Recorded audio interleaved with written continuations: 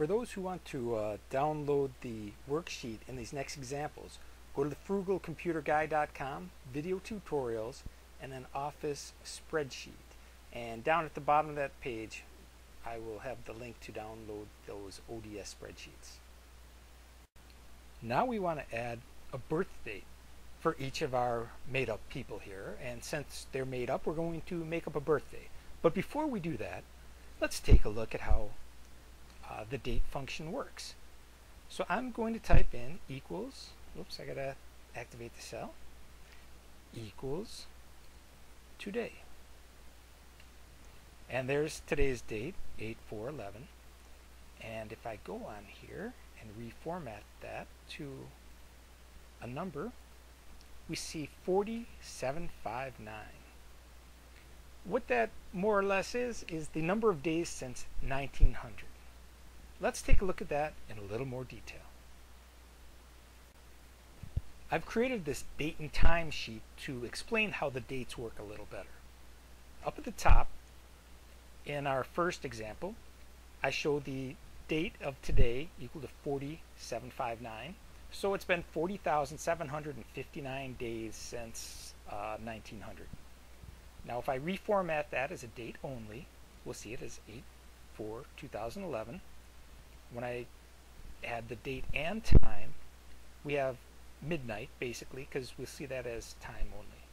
So it's all equal to the same thing. C5, oh, this is equal to C3, and then I just point to the one above it in this example.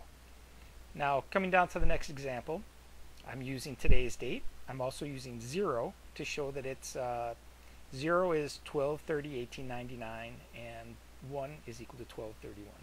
And this is what I used when I did the format as the -1234 and my date format, date and time, and those are what I selected in the formats.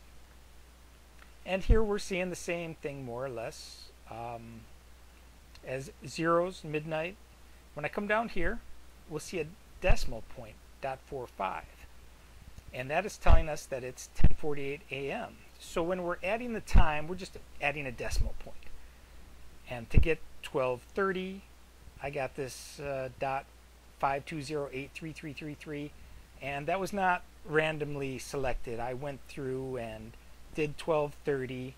Then I got the number version, and that's how I put that in there. And using the 1 for the 1899 and 2 for 1/1/1900.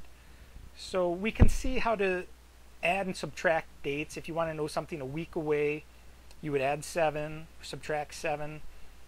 And we can tell the number of days between dates by using those numbers. And times, if you're using time. 4:30 a.m., 10:30 p.m. on the next day. So we get the number of hours. That would all be done with the decimals. So that's how the dates work. And I'll put this on the website if you want to download this and play with it a little.